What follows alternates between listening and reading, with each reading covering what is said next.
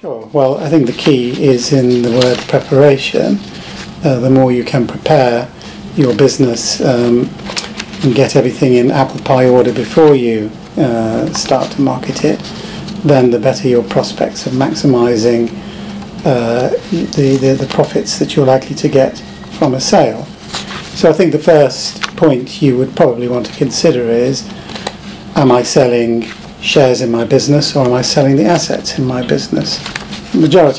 Vast majority of businesses would be run through private limited companies, and you don't have a choice whether to sell the shares in that company or retain the company and just sell the assets. Now, quite often what you choose will be driven by tax considerations, and a lot of trading businesses may prefer to sell the shares because they can then qualify for something called entrepreneur's relief, which would reduce the capital gains tax bill down to 10%, which is obviously a very favourable rate. The difficulty with share sales is they can be more complicated because the buyer is then taking over the whole company, lock, stock and barrel, including not only assets but potential liabilities that might be lurking in there, and so you are going to be required to give what they call warranties and indemnities. Whereas if you simply sell the assets, that can be a simpler transaction, and both you and your buyer could, if you like, cherry pick which assets you're going to sell. So again, at an early stage, take advice from your tax advisors and other professional advisors as to how would be best to try and structure the deal.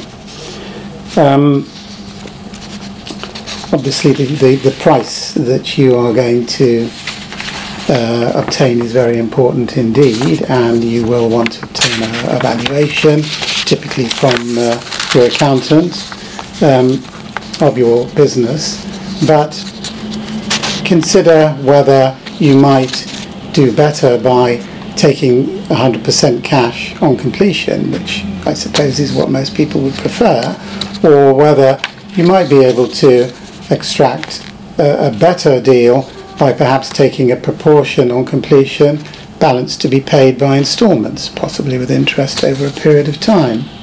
Consider also offering yourself as an ongoing consultant or director or employee to ensure handover of the business to the buyer. Again, they may be prepared to pay you, to remunerate you for your time over a period of time, perhaps 1 or 2 years. That will also give some reassurance to the buyer. So consider also which assets you're actually selling within the business. And it's possible that there may be some valuable assets in there, for example real estate, a freehold or a leasehold, which is not, the value of which may not be fully reflected in the price, the overall price that someone is going to pay for the business, because they're looking at other considerations too, such as goodwill and turnover. So if necessary, consider taking certain assets out of the business before you put it up for sale. So doing a sort of restructure, retain the benefit of those assets maybe, and that might also help you to retain more value than you would otherwise have obtained. Get your tackle in order, so think what legal documents is your lawyer going to need in order to deal with the sale of the business. Typically the lawyer will need to see key contracts with business people, key employment contracts, hire purchase agreements, leases, property contracts, intellectual property contracts, and all of that. If you get everything together, that will ultimately save you time and costs with your lawyer. So